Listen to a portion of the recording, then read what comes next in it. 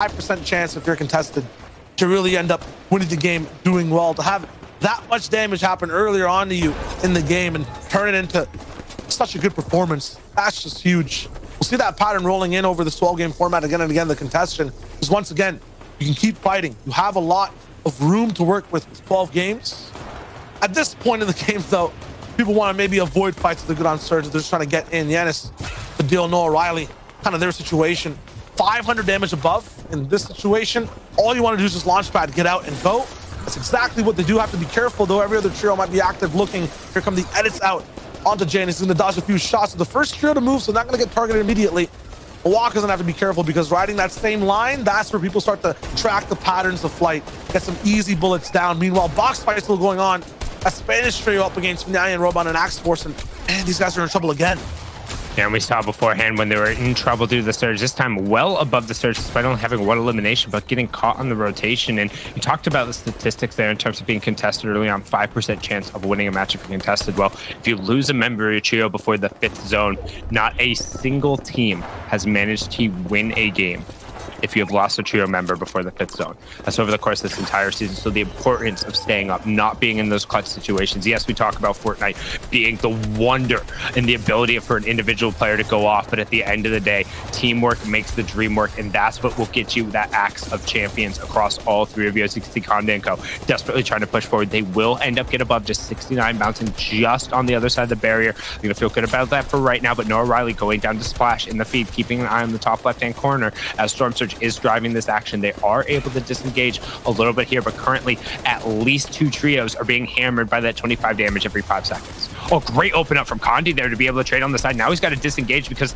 they're coming fast and quick. He only has the wooden build, so despite disengaging back into the previous built metal, because he's re-editing it, it's not that effective. He's trying to pop a medkit on the other side, but it'll only get him 11 effective HP. Clinberry doing his best to try and force him off, but Zeku, Etsy, and Slove just brute force battering ram to path. They said, don't mind if we do, we're going right by, find some room to launch pad and take this, guys. Good rotation from them, and the action doesn't stop as we swing on over. Splash Milwaukee trying to find the Irish True on the other side. It's the deal who's dropped down to a solo. We're inside the 50 players, so Storm Surge just turned off, and we're closing in on those cascading placement points. 5 points given out right now. But Deal will miss out on any additional ones as he gets just blasted in the back.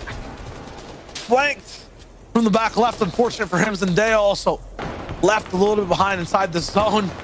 This trio's not going to be up for the moment. And Alex all the way on the backside next to Snazy, Nate, Skype, Scram. He's going to be a solo, actually. I would assume this team was doing so well. We were tuning with them, or tuning in with them. They were looking good on Surge. Everything was fine, but it seems that every team that has a plan right now, their blueprints are getting ripped apart.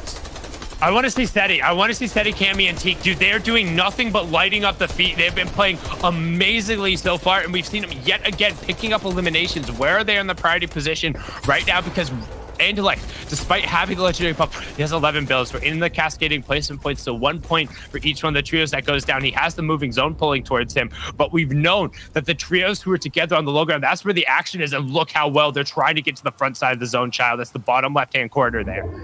Yeah, they're the first place team as well, really pushing forward their lead. Right above them, second place, Fastoki, CR, Aqua. They're moving too. We're tuning in with Nate, Stacy, Skype, 18 points overall. Really want to see that first, second place on the left side, though. Aqua and Cammy just up and down, back and forth, height and low ground. They're in their positions. Again, it might be a mimic of game number 1, but no mountains in the way this time. No mountains in the way right now, but it is still a slight change in verticality, and with some of the old builds, there's going to be a little bit more difficult to navigate, and it makes the party position that much more important. We're going to swing on board. My prediction here, Nebs and Pink stomping, going down early. We saw that, but a pair of eliminations over here. I believe in the Pink supremacy. The lad has been on a tear recently, and Nebs looking for some great shots, trying to provide the glue. Also have some med kits for some cheeky plays and long survival, so should be looking to just play for whatever placement points they can with the party position. But speaking of party position, up on the high ground, UK supremacy it is. I know Levin's pumping his fist right now. Michael, Verox, Astro SMG raining shots down on the rest of the lobby. They have control for now, but Zone is bouncing. The Aqua's right below him. Right below that, Steady Kami Tiku had a little bit of a fight at second height. They lose it, go down a little bit, just regain and kind of reassess what there is to do to make sure this game's gonna go well too. 500 above Surge, these guys should be fine. Analyst is a solo, picking up Karma, so he's still active inside this whole feed. This lobby has been torn apart fast though. 7th zone, we're already down to 12 teams, and that Surge is gone. Esti finally taken out by Jose. past that, nothing really happening. If you listen really quick, I barely hear any AR shots. It's just shotguns back and forth on the backside of the zone. Seti, Kami, Teak are in such a good spot again, all the way at the front. Nate popping off, taking out Analex. Snazy finally going down, and then Nate gets traded by Xenolith as well. Teak, Kami, and Seti are just waiting for the game to come to them. This is excellent, and they're actually defending their own. No, though, new visitors on the front side. This looks like desperation, but look at Teak. What a beautiful layer change. Going straight down, looks back to maybe get Kami and Seti involved as well. Everyone's going down above him. Seti actually gets a trade inside that fight, and Teak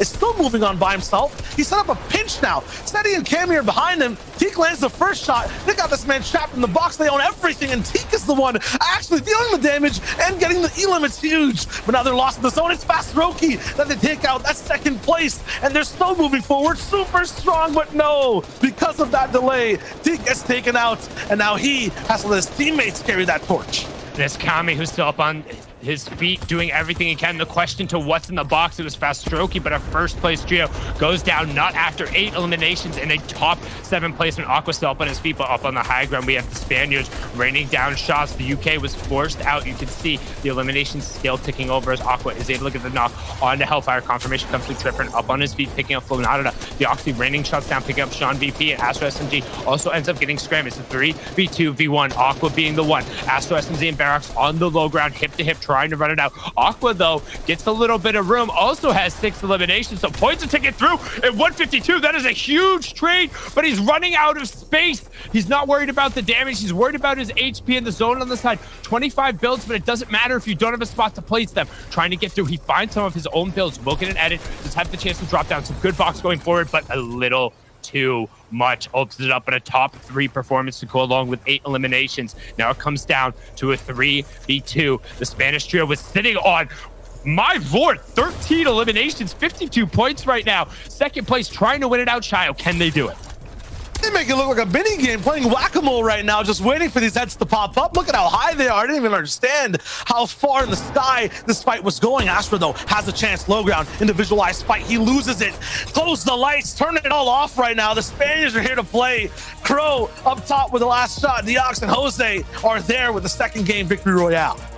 Turn the lights off, carry me home. Nana, Crow, Jose taking it away. Brilliantly done, game number 2. But I mean, the funnel of eliminations, the amount of points, and that's kind of something we hinted at Mitra and his team being capable of. But let's face it, any team in EU at this point, if you get high ground, you get the right set of circumstances, you can rock off those 15, 16, 17 eliminations of the victory royale games, and that's chunky points. Absolutely. Steady Kami Teak, though, had so many elims. Aqua was there with a chunk of the change as well. If there was attack for this game, it seemed like struggle for every other team from the mid to the end. So it ended slightly earlier. I want to see exactly what the desk has to say about that one. A massive jump start here in game number 2 of the finals. It's only the first day of competition. We're already seeing a 15 elimination victory royale. Levin, this team has just said, listen, we want that Axe of Champions, and we're not going to make this easy for you if you're trying to take it from us. No, that's a crazy game. A 60-point game is huge, wild, especially early on, right? You know, being able to sort of put yourself ahead of things is incredibly valuable. I was so impressed by what I saw from them. You know, I'll talk about, you know, the UK boys. I know Sundown mentioned I'd be pumping my fist. Look, when I saw them on height, when I'm looking at the height hold, I wasn't too confident. I didn't think they'd be able to maintain it. But where they did impress me, and I'll give them their props, typically with height teams, when they don't keep height, they fall apart. These guys being able to stay together, stay compact as long as they did, get second place is a huge difference maker. Some of the best teams we have in the region don't have that ability, aka Aqua's team, right? We've seen that a couple of times. So, you know, really good stuff from these guys as well.